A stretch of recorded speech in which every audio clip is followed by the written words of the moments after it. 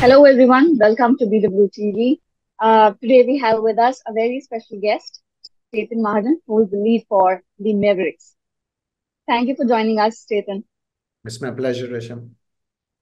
Today we are seeing that the PR landscape is evolving rapidly with the decline in the tension and legacy media and on the rise of digital news platforms. PR professionals are now kind of balancing the traditional and digital strategies. It's kind of crucial to craft content optimized for online platforms and understand social media algorithms and much more. Maintaining relationships with traditional media while also engaging with digital influence is now very, very important. In today's episode, we'll discuss how leveraging data driven insights can enhance campaign effectiveness. What are some of the new challenges you're facing, and of course, your future growth plans. To start with, in your long span in this industry for over 20 years now, there must be many ups and downs, many waves that you must have seen. If I kind of push you to give us two to three major trends which we have seen that kind of have shaped this industry, what we are seeing today, in the last 2 to 3 years, what are some of the major trends you have witnessed? So I would say, if I go back to a couple of years and maybe a couple of decades, agency leaders have been talking about digital transformation for the longest time. However, it took a pandemic to reach an inflection point where the transformation happened in just over 2 to 3 months, and it's here to stay. So every media house, if you look today, as you mentioned, it has a digital extension. Although the reliance on traditional media has reduced, it is still very important and very, very relevant. Influencers are finally making their presence felt. Some of the influencers have become bigger than the publication themselves. And this trend is, in my view, is going to continue. And as we have more youngsters joining the content consumption stream, you will see the next level of rise as far as influencer engagement is concerned.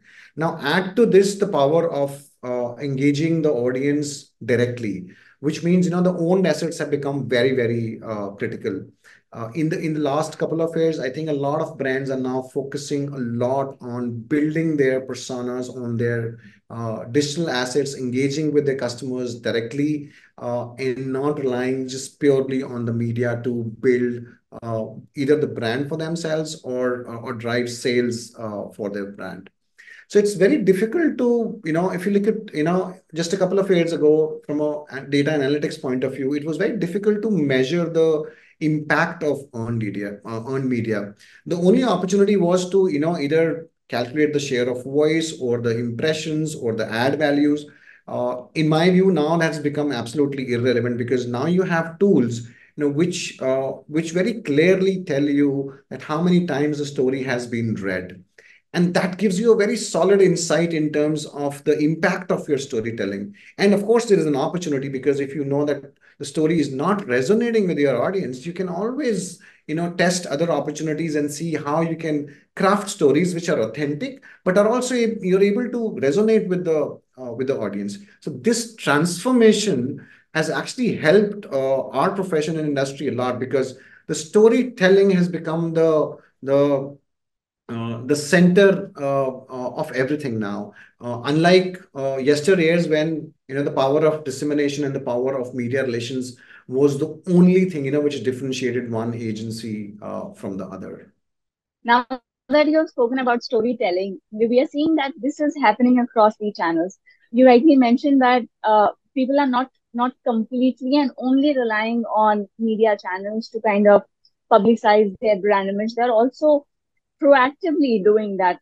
Uh, I mean, from your stance, how do you kind of ensure that your company's message is consistent across different media platforms? And more importantly, for all stakeholders, you must be reaching out to people who are reading newspaper. You must be reaching out to people who are on app, who are reading a 60 word news point. How are you ensuring that your storytelling coming across equal to all the stakeholders?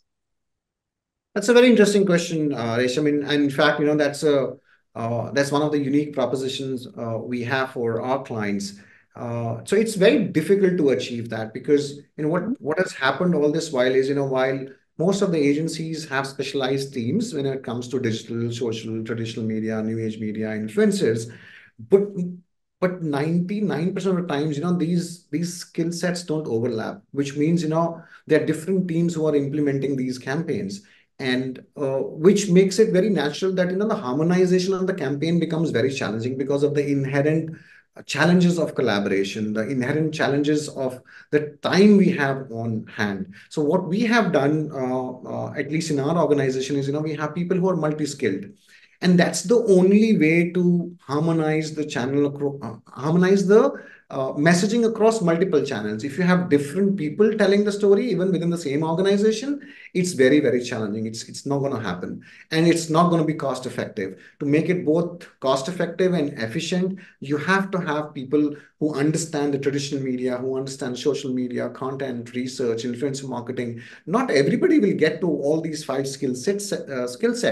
But if you have most of your people who are deft with at least three skill sets, your chances are much better, and your opportunity to actually handhold your client and navigate through this very intricate challenge is the best placed.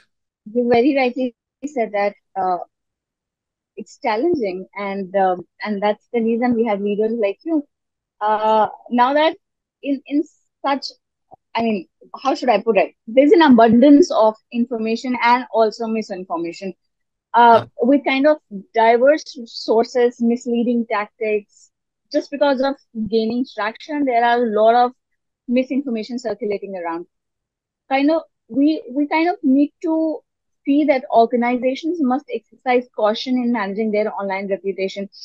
How do you ensure, how what are the strategies in place that companies kind of remain very sane in terms of their online reputation? How do you look at it? And this is also coming up as a trend wherein a lot of companies are worried about their online reputation, and this is kind of a risk management. How are you looking at this trend coming up because of the cybersecurity issue, and what can be some of the active strategies you would like to suggest? Great. I would say, that reputation is a function of authenticity, transparency, and being purpose-led. Now, when you look at brands, when we were in a relative primitive age, where digital was not omnipresent, you had the control, you largely had the control in terms of your storytelling, the kind of messages you want to deliver. But now things are not in our control. So which also means, that the brands or personas or people who are not authentic or transparent, or they're not led with purpose, they're going to be very, very, they will struggle a lot. And I think this new age has pushed the brands to be authentic, transparent, and purpose-led. And what has happened is, over a period of time, of course, the vulnerability from a crisis point of view have also gone up because we live in a real-time world, which means that, brands will have to prepare very well. They have to anticipate, they have to plan and get their act together. Once the crisis happens, if at all, then they have to manage it very well. And here, both actually three things again, which are very, very relevant. The speed, accuracy, and transparency in with which you engage with the ecosystem. The good thing is, that you have so many platforms that dissemination of information is no more a challenge if you have the right strategy in place. It's about the story you want to tell the ecosystem and the world and your audiences. And then the third part, what happens, during crisis, because you were talking about crisis, it's a, we also see this as an opportunity, no matter what kind of crisis the brands are hit with, because the visibility of the brand and the consumption of the content with related to uh, crisis is very, very high. In normal circumstances, we may miss some news here or there, but when a brand is engaged or involved in a crisis, we don't want to miss that opportunity to read more about the brand, which means this is a great opportunity for all of us to actually leverage this to our advantage and convert it into an opportunity. But again, the fact remains, if you're not authentic, if you're not transparent, if you're not being led by purpose, then it is very difficult to manage the crisis, or both sustain or build your reputation. Where where you're saying that the crisis can become an opportunity to kind of leverage to build your brand image, but if you're not authentic, not real, a crisis can lead to a greater crisis. And Absolutely, it can lead to uh, you know getting the business we see we are stunted. seeing that in some we are seeing that in some instances. No, there's an edtech which we were talking about in news headlines all across. This is a similar case. So yeah, you're very right in your take that we need to be very authentic in that point. Now, when we talk about PR, we first thing came to our mind is press release. Now, beyond press releases, relationship is paramount, right? And this is one thing that I've learned from my boss, that relationships is something that can bring in a lot of abundance, fortune, and even businesses. So, uh, what are some of the most productive tactics that kind of help you to cultivate or sustain a media relationship when we're seeing such evolving media landscape? See, I would not discount the benefits of media relationship, because you can never you can never underestimate the power of relationships. So whether it be with media, clients, the ecosystem, your friends, if you maintain and invest in those relationships, you will always have a return to capitalize on at later point in time. So 100%. that's true for any relationship, including media relationships. And I think at the end of the day, what really matters is the the overall power of your story. No matter how good a relationship I enjoy with you, for instance, uh, it doesn't, it will not push you to publish a story which I am selling to you. It may happen once in a blue moon, but that can't be the strategy anymore, right? So media relations is important, but your strategy has to evolve around evolve around storytelling. How do you actually craft that story so that it becomes compelling for your audience, so that your interest in that story is paramount. So that was from a relationship point of view. From an investment point of view, I think today I would, if given a choice, I would, rather get my people to understand the intricacies of storytelling, understand the subtlety of storytelling, because anything, where you are blatantly selling something doesn't go very well with the readers.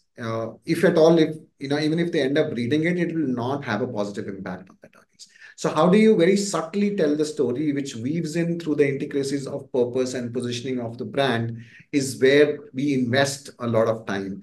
And then we invest a lot of time from a strategic point of view. Once you have gotten the hold of the story, then how do you bring the story alive? So which means, what's your dissemination strategy?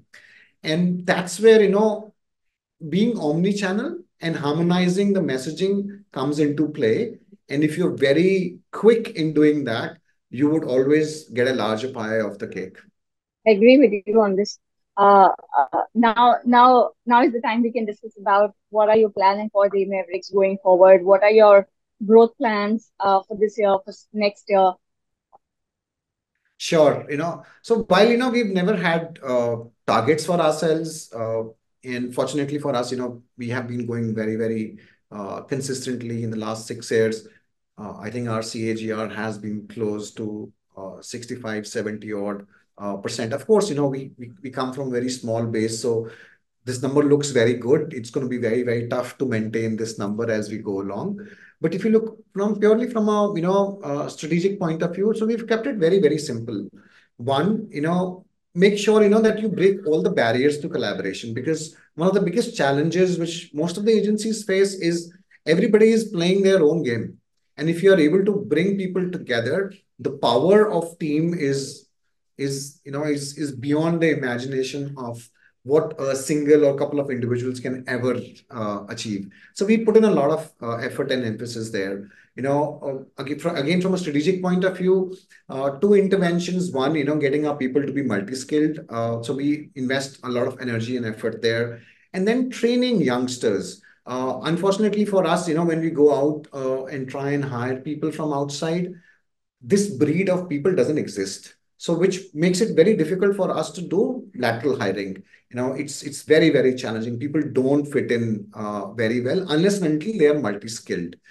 So we have to invest a lot of effort in training. So we hire a lot of management trainees and then train them to be multi-skilled. And that has been very rewarding for us. And that multiplier effect is going to be even significant as we go along, because as they come into the middle management and senior management level, their contribution will be absolutely disproportionate.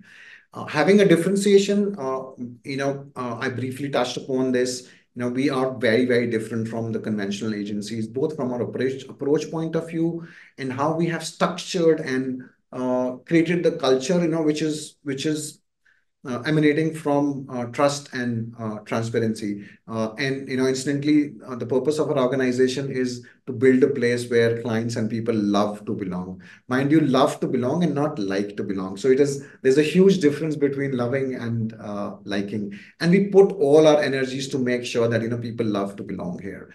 And that's I would say, from a culture point of view, that's our biggest differentiation.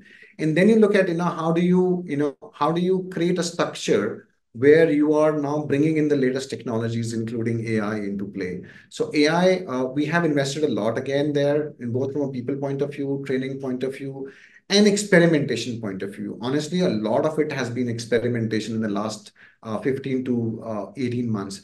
But today we are at a stage, where we are able to bring in at least 2 to 3x speed in terms of our content creation, both from a capability point of view and diversity point of view, and at least 3 to 5x speed from a dissemination point of view. So as I said, since we are living in a real-time world, the speed is of great significance.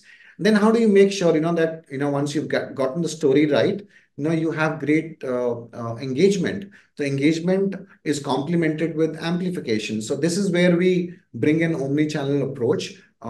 We advise most of our clients to have a clear strategy for their own assets, so they are able to actually milk the story well. Because if you leave the story only for traditional media or digital media, it will not be doing justice to the effort that you have that you have put in creating that story in the first place. And then making sure that the engagement on that story is very, very well. And that can be done by both getting influencers on board and making your own employees, your own teams, to be the brand ambassadors. Because if your own teams don't believe in the brand, it's very difficult to sell that brand to anybody who is an outsider. So these simple strategies, I think, have really worked well for us. Our challenge comes from the fact that, most of the brands, even today, they don't think integrated. They're still thinking in silos. So we have to make a lot of effort to get these brands to be on board with our philosophy. But the good thing is, people who have experienced this, they have experienced magic happening over a period of time. And I think that also creates a lot of stickiness for us, which means our client retention rate is also much greater and better than what the ecosystem has to offer. And to complement this, because the place is relatively unique, both from a culture point of view and what we have to offer to our people, which is the training from a multi-skill set point of view, having an opportunity to serve clients who are looking for this kind of skill set, which means people who are with us, they're also staying more, they're spending more time with us. So our retention rate of people is also relatively better. These two things combined uh, end up creating both efficiency and efficacy, both from a growth point of view as well as Lovely. profitability point. Now, Chetan, that you have touched upon a very important point, that is being present across omni channel, because uh, it cannot be only digital or only traditional. You have to, a brand has to be there across channels. Uh, Looking at it, there have been a fluctuation when it comes to marketing spend. The kind of clients you entertain. Tell us, how are you seeing, how bullish are they when it comes to marketing expenditure at the moment? How are you seeing that graph? Funnily, in my experience, what has happened is, marketing spend is somewhere, it's behaving like Sensex these days. So it depends on the mood of the market. So it can, go up in no time, and the purse can also see getting tight, when the sentiment and the mood is not great. And this is very true for the startup ecosystem for sure. So in my view, the marketing budgets are now very clearly divided into two buckets, which is performance and brand. So the allocation ratio between these two depends on the maturity of the brand. Performance definitely takes precedence over the brand in the early years, because you have to get to a stage where you are profitable, you have a consistent flow of revenues, you have some amount of brand loyalty, and then people are thinking of investing in brand. I don't endorse this philosophy much, but this is what is happening. And when the brand matures, they have more allocation which goes into the brand and reputation part of the business, and not just the performance part of the business. So what we have seen, at least when you look at from our industry's perspective, or I would say integrated marketing industry perspective, we've been able to increase the share of purse from our clients.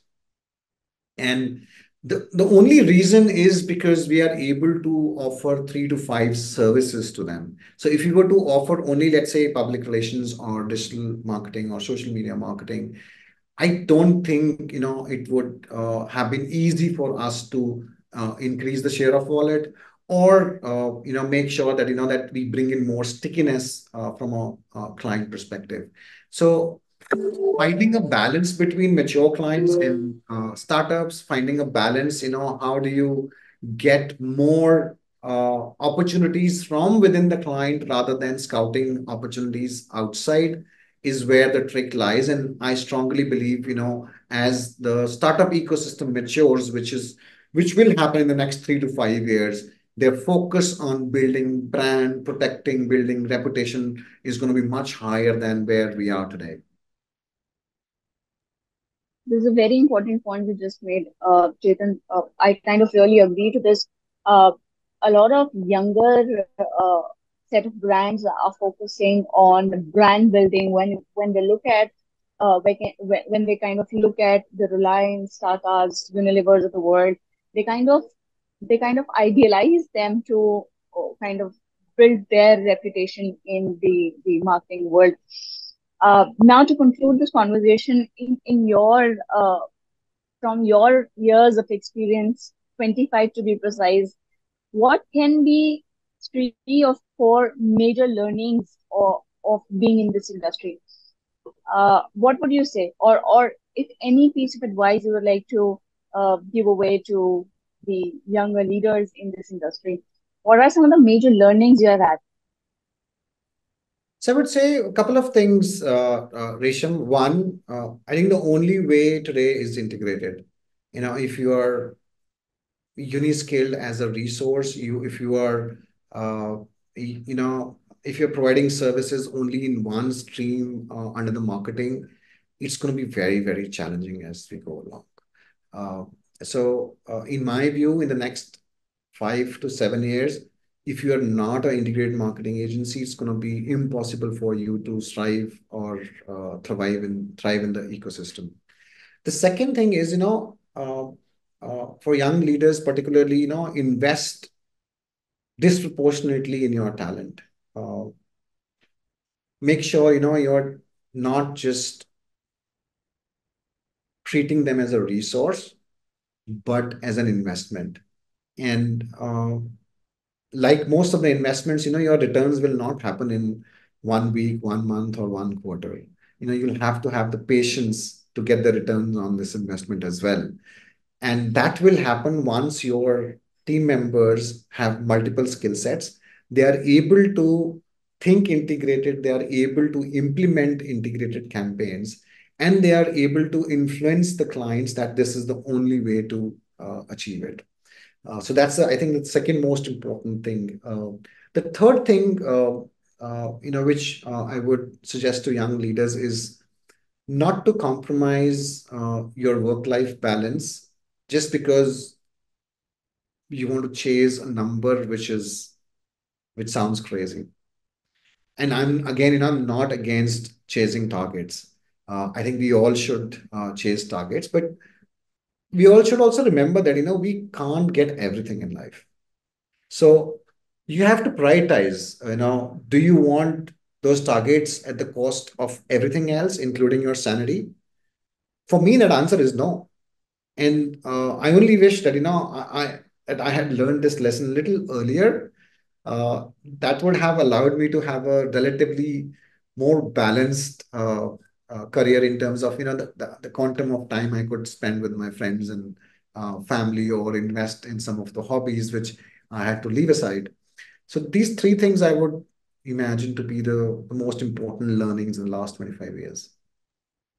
Lovely. Thank you so much, Chetan, for making time for this. I learned a lot of new things about what's happening in the industry. Thank you so much. It was an absolute pleasure to have this conversation with you, Resham.